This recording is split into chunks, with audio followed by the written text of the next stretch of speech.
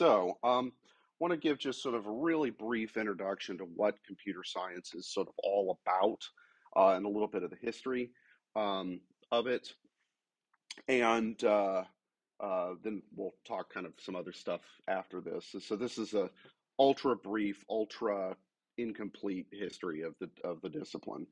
Um, One might argue that computer science starts in ancient times. So has anybody ever seen or heard of this thing? The Antikythera mechanism? Yeah, so this was a mechanical thing that got sort of discovered randomly in the early 1900s by some pearl divers off the island of Antikythera in Greece, the Aegean Ocean. And they found a shipwreck of from ancient times. The dating of it is there's a lot of argument about that, but roughly speaking, somewhere between 200 BC and 100 or 200 AD, kind of in that time frame. And there's arguments for you know why the dating is in that range. So it's been sitting in the ocean basically for 2,000 years, so it's corroded and broken and horrible condition and whatnot. Um, and It's very clearly some sort of mechanical thing. I mean, you can see gears and stuff. So you X-ray it, you do things like that, and you can see underneath all this corrosion a bunch of gears. And then the question is, well, what the hell is it supposed to do? Um, that is partly explained because on the side there was actually an instruction manual. Um, Spoiler alert, it was written in ancient Greek, so you better be up on your ancient Greek. So what it turns out that this thing did was it was an astronomical calculator. And so it would tell you basically when the eclipses would occur and where in the zodiac the sun and the moon were, and the positions of the planets and things like that. Now, what's so brilliant about it is what was the model of the cosmos in ancient times?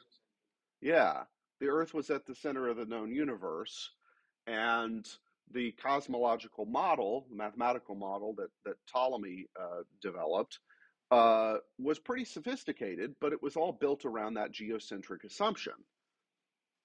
But the thing still works, and that gets the eclipses right and stuff, even though it's built on a completely uh, different mathematical model than, yeah. So those of you who are going to take some physics uh, will learn, of course, that no frame of reference is more privileged than any other. And so, yeah, a geocentric model is fine. That doesn't mean that that's actually how the heavens are laid out, but the math works, so why not? Um, yeah, so um, yeah, so it works. That's pretty cool. And people have tried to build recreations, and there's a lot of scholarship about this contraption. Um, but in some sense, it was a calculator, not a computer, and we'll kind of talk about what the difference is between those. Is there a distinction between them, and why would I make such a distinction? Um, yeah, so that's kind of this first early history, and as far as we know, there was only one of these things ever in existence, and so there's no writings or people talking about these sorts of contraptions, which is kind of too bad. First thing I'll do with a time machine after killing baby Hitler, of course, uh, and taking a sports almanac and betting a bunch, would be to go back and be like, all right, guys, who made this thing? Because it's really well engineered, especially considering ancient technology. So, given how sophisticated it is, like, there's no way it was a one-off, right? There's just and then if it were, why would you put it on a ship that was going to wreck, right? Um, why wouldn't you send an entire fleet with it to make sure it got to wherever it was supposed to go? Um, all right, so flash forward, quite a long time, and in the 19th century, uh,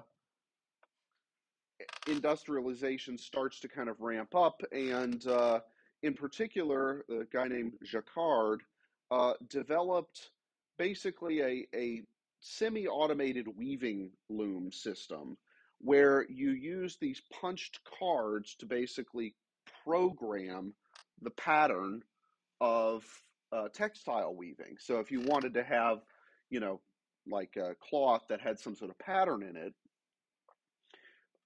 until then, obviously, this would all be handmade. Well, this was a way to accelerate that and also get it right, perfect every time. Um, and so he came up with this idea for you know, punched cards, basically. I mean, you can see them here running through the mill. Uh, Therefore, who were the first programmers? All women, basically. I mean, who would be working in a textile mill? Mostly women. Um, huh? And well, yes, back then, yeah. Um, so yeah, so used punch cards. Also in the 19th century, there was this guy named Charles Babbage, and he had an assistant, Ada Lovelace, who was actually one of Lord Byron's daughters. So does anybody know who Lord Byron was? Yeah, poet, writer. He hung out with the Shelleys. Mary Shelley wrote Frankenstein, so he was real in the literary world, and then went and fought in the Revolutionary War in Greece, and is like a national hero in Greece. It's kind of a weird life, but his daughter, uh, arguably, is one of the first true computer programmers. Um, so he designed and partially built this thing called the difference engine. Now, he never finished it because he got an idea for something cooler, and then eventually the British government got tired of him not delivering and cut off his money, and uh, but maybe 20 years ago or so, 20, 30 years ago, the Science Museum in London, they've, of course, got all of Babbage's papers in the British archives, decided to see, well, could we actually build it? We've got all the drawings and the specifications and all of this. And so they found some rich internet dude that made way too much money, and got him to fund the reconstruction and building of two copies of the thing. And one of them is in the Science Museum in London, and the other, I don't think it's still there, was at the Computer History Museum in California. Um, that one was destined to become a piece of furniture in his living room.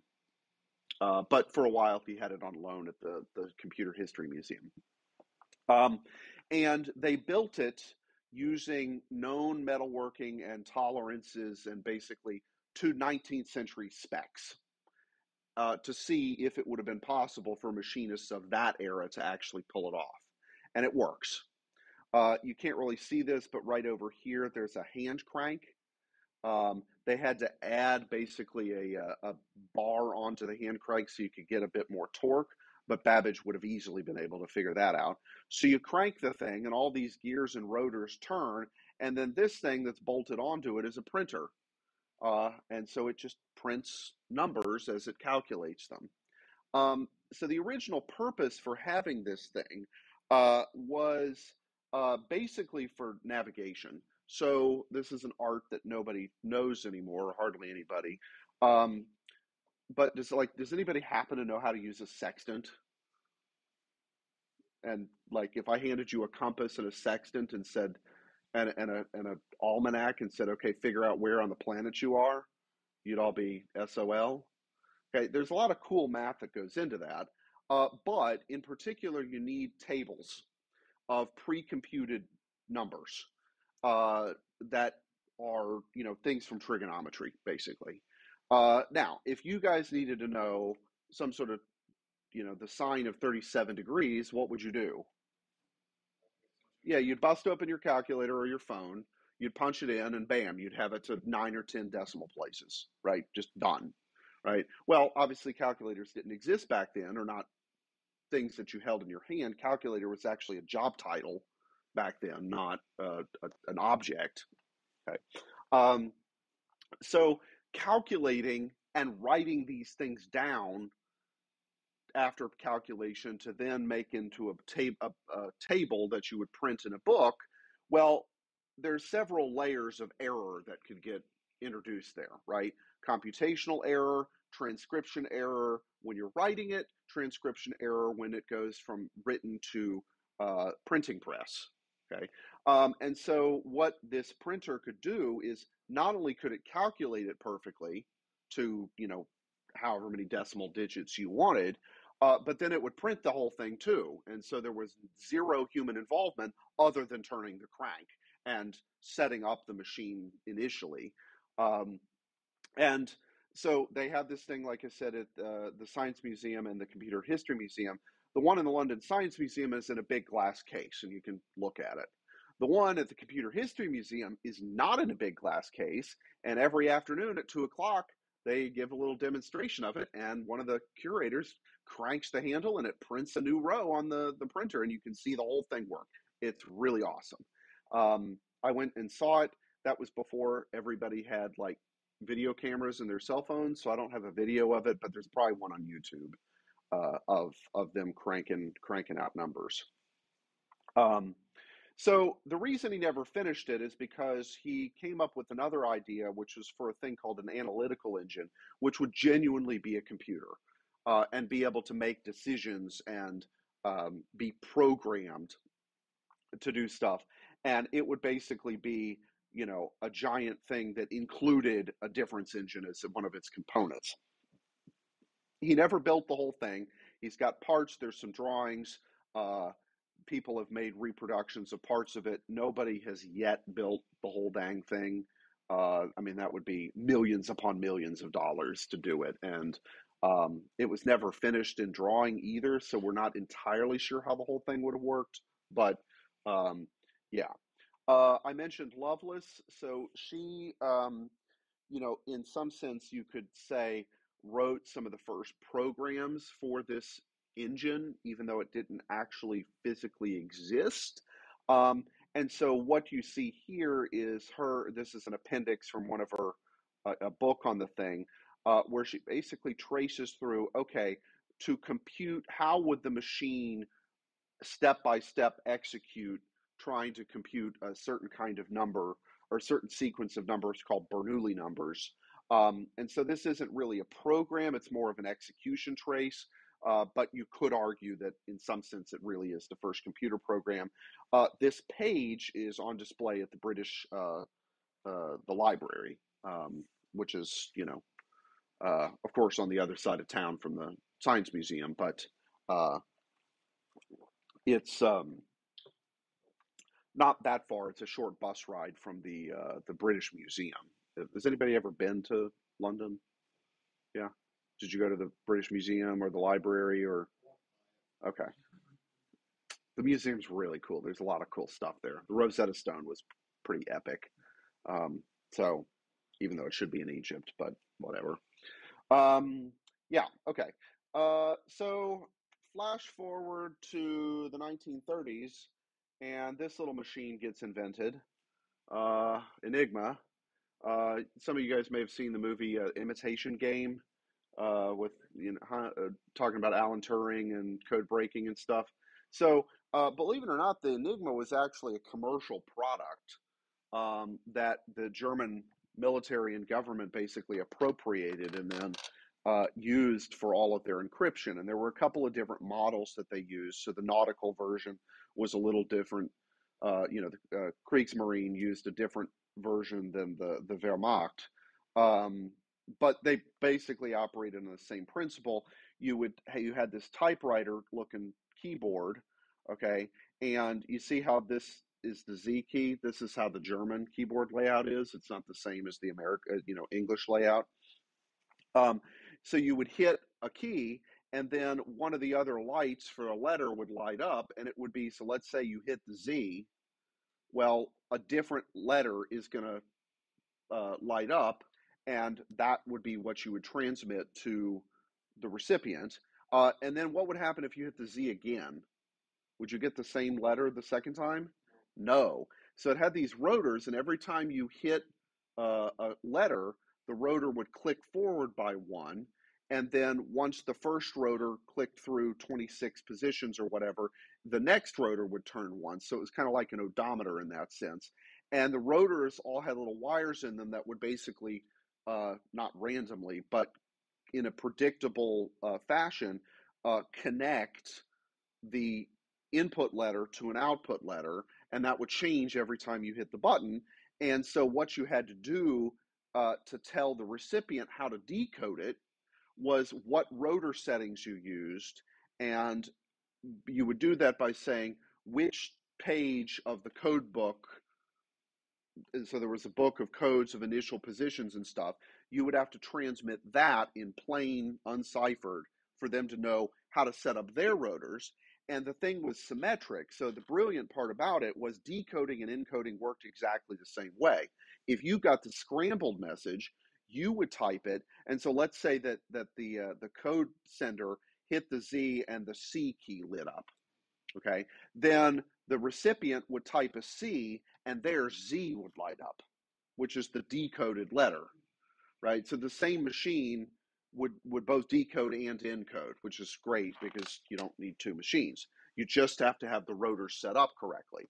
And because there's so many different rotor settings, decoding, cracking this thing was exceptionally difficult mathematically, especially in the day because you didn't have a computer to brute force it. They had to design and build the computers to do this, um, and also using a little bit of social engineering. So if you get a hold of one of the code books, you're in business until they replace all the code books, which the military did pretty frequently.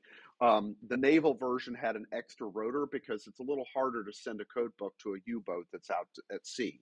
So those weren't replaced as often. But if you captured a U-boat or some other a German unit that had one of these things and they didn't destroy it before they got you, then you could presumably be able to decode messages, and that, along with some pretty sophisticated mathematics, meant that we could crack some number of these messages and know what the Germans were up to during the war.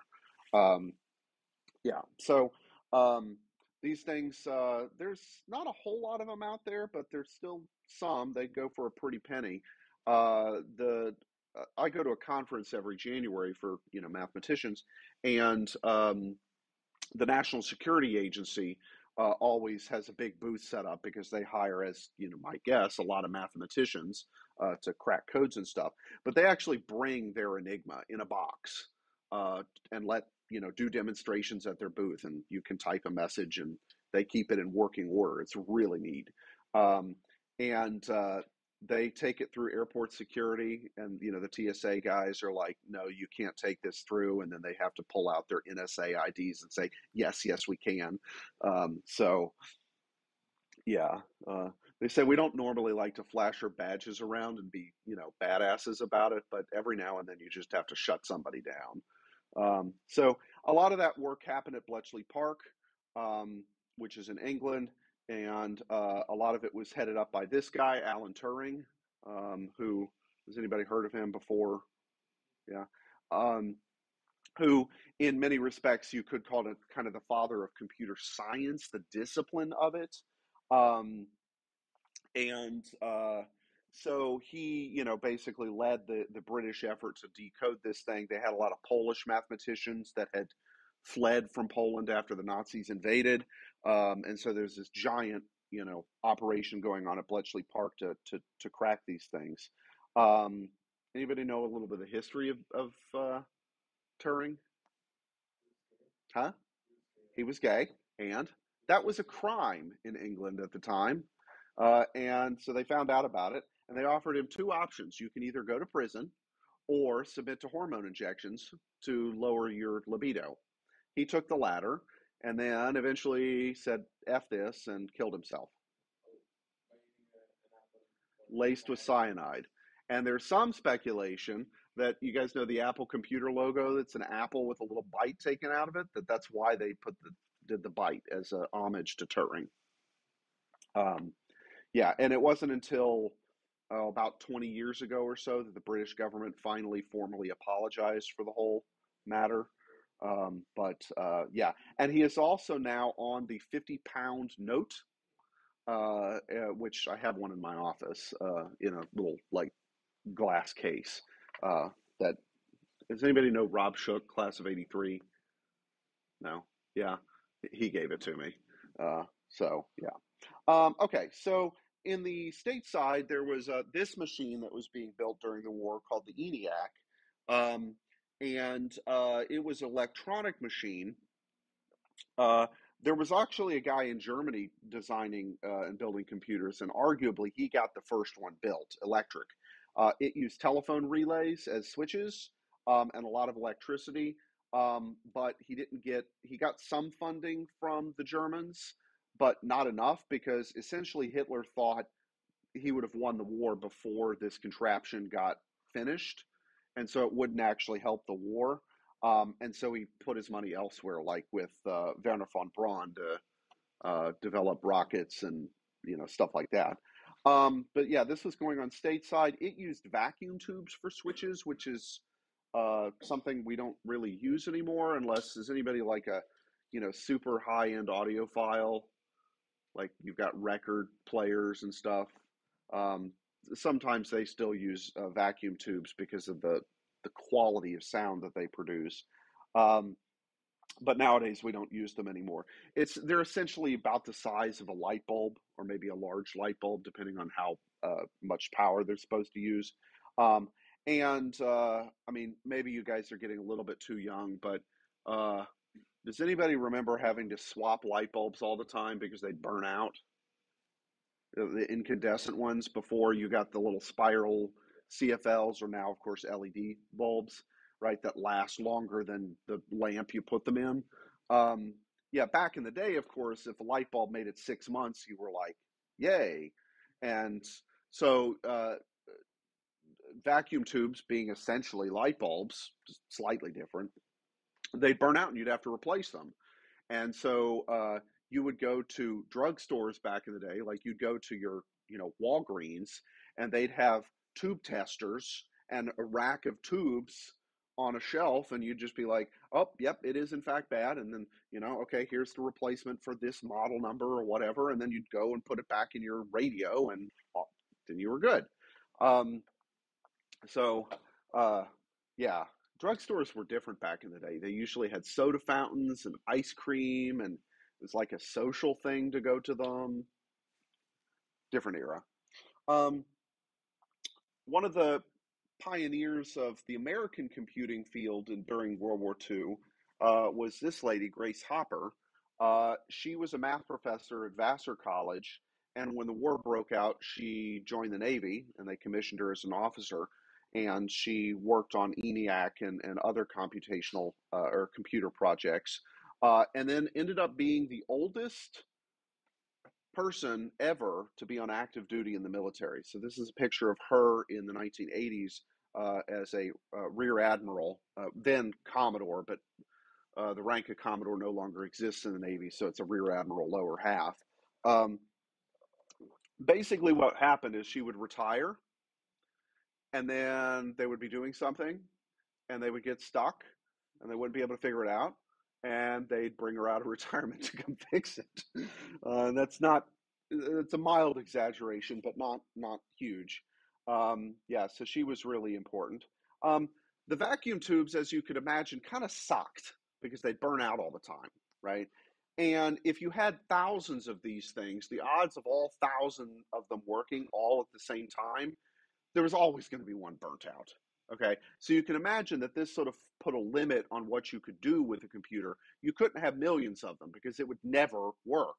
But then Bell Labs came up with this little thing in the late 40s, the transistor, which is a solid state thing, and it doesn't burn out like a vacuum tube does. It's also a hell of a lot smaller and uses way less energy. And so this was first invented at Bell Labs in 1947, and here it is. Um, then over the next basically decade, the ability to manufacture these things cheaper, better, figuring out how to make new kinds, etc., ones that were more resilient, started to come out. And so the first application of these things was used as an amplifier. Okay, same thing with the vacuum tube, by the way. But it can also be used as a switch, and we'll talk about how that works later. And so the very first commercial application of these things were in radios. Okay, so transistor radios could be a lot smaller and eventually pocket sized. You could take a radio with you, and that revolutionized things. And of course, it was invented by these guys. And then later, they figured out, okay, what about if we make a circuit really tiny, if we can find a way to miniaturize and make the whole circuit at once? Okay, so thus the integrated circuit was born, and this is what they would look like to you today. These have a circle cut in the top of the casing, so the actual integrated circuit is that tiny thing there. That's only a few millimeters by a few millimeters, okay? And this chip would be, maybe roughly the size of the first two knuckles of one of your fingers, roughly, not huge, okay? But you could pack millions upon millions of transistors into a tiny, tiny little area, which meant that you could compute with a lot less power and do a lot more with it.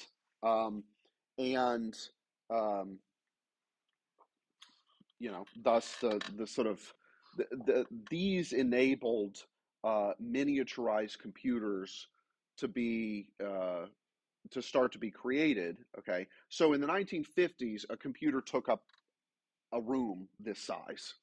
Okay, how many of you guys have seen Hidden Figures? Okay, you guys remember the scene in the computing thing when they have to get it into the room and the door's not big enough, right? Okay, so that was the computer in those days. It took up, it's a bunch of modules that took up a large room. Okay, in integrated circuits enabled that all to be condensed into something, what we call a mini computer, that would be like the size of a refrigerator, roughly. Okay, still pretty dang big, but it's not going to take up an entire room. Okay, advances in integrated circuits then allowed for microcomputers, which are things that could sit comfortably on your desk. Okay, so here's a picture of an Apple I from the mid 70s. Okay, and Apple sold this as a kit of parts, and you had to assemble the whole thing yourself and build your own case. Which, back then, the only people that did computing were hobbyists that were like okay with putting it together themselves. They sold it for $666, by the way. Apple computer, right? Steve Jobs was had a sense of humor, right? And $666 in the 70s was a lot of money, right? It's way, several thousand today, probably. Okay, so Apple, then in the 80s, a couple of things happened. So in the 1977 is kind of what we refer to as the dawn of the microcomputer era.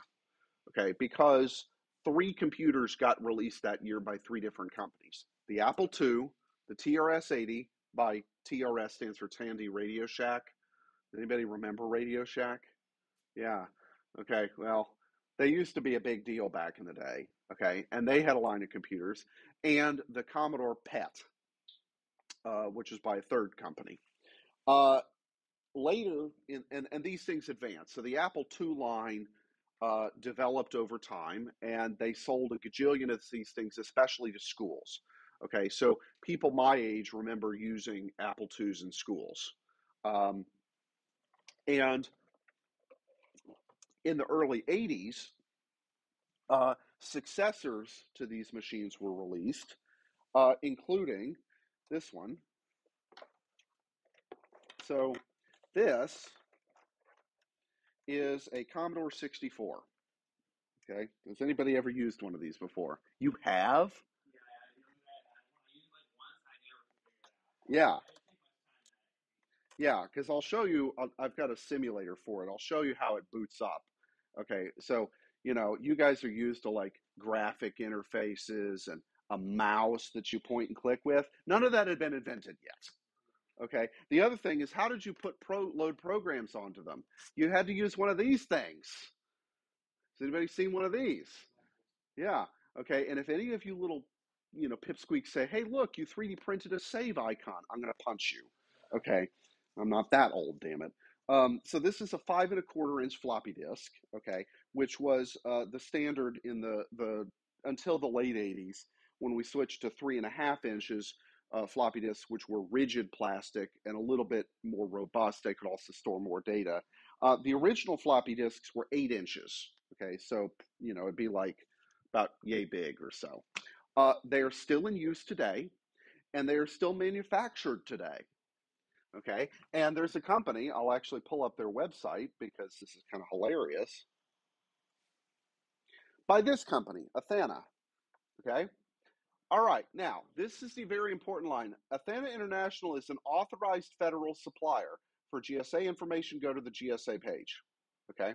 Why do you think the federal government still needs floppies? Okay. So, like, let's go to diskettes, right? They've got the 3.5, 5 1/4, and 8 inch diskettes. They still make them. You can buy them new. Buy, the pallet if you want. Why would the US government still need 8 inch floppies, pray tell? What do you think runs all the nuclear equipment, particularly the nuclear launch silos? Because I don't know about you guys, but I don't want my nuclear weapons controlled by Windows 10. Okay. Uh, A, and B, I've seen plenty of movies to know that you do not connect nuclear weapons to the internet. Okay. I mean, that's like the whole premise of the Terminator series. Right. So it's security through obscurity, right? You have to physically be in the silo, and it's got the whole like there's two keys that have to be switched, turned simultaneously, and they're 12 feet apart, so there's no way that one person could do it. Right? There's all this crazy, nuclear stuff. But yeah, the 8 inch floppies, excuse me, are still used in nuclear launch equipment. Um, and may we hope we never have to use those. Okay. Yeah, but in particular, right, when I need floppies, where am I going to go? To get their stuff because it's reliable, it's still good, and if it's good enough for nuclear launch equipment, it's going to be good enough for me. Okay, so Commodore 64, it was called the Commodore 64 because it had 64 kilobytes of RAM. That's it, right? The entire computer. Okay, that's not a whole lot, right? And one of these floppy disks could store about 180 kilobytes worth of data. Okay, this is not this particular one, but the Commodore 64 was the first computer I ever used when I was a child. And yeah, okay, let me go back to the PowerPoint because we're almost out of time today. And just talk about a couple things. The Macintosh was released in 1984. There's an epic commercial that they put out during the Super Bowl in 1984 to announce its release. It is probably one of the best commercials ever made, period. Okay, so go watch it on YouTube. It's really cool. And then the computers got the size of refrigerators again, but these are the supercomputers, right? So IBM has, Roadrunner. There's lots of other ones. And then we started to get the GPU revolution. Graphics cards, the way that they work is particularly well suited for certain kinds of computations, like mining Ethereum, but until it goes proof of stake next month, and then no more mining. Um, but it's in scientific applications and machine learning and stuff. And so where would you use that? Oh well, if you want a self-driving car, you need a neural network, and these things are trained and executed on GPUs, so graphics, that kind of processor. Okay, that was a hopelessly incomplete overview of 2,000 years of history. Um, and we'll go through all of it in way more detail. Well, maybe not all of it. I'm not going to like hand you guys a bunch of Lego gears and say build me an Antikythera mechanism, although that would be pretty damn cool. So yeah, all right, have a good one, and I will post your first assignment. Uh, there's one already up there, which is to watch a series of documentaries that were made in the early 90s. And then I'm going to have you guys write me an essay about your history with computers. Like, what have you done with computers and stuff? So, all right, see you guys next time.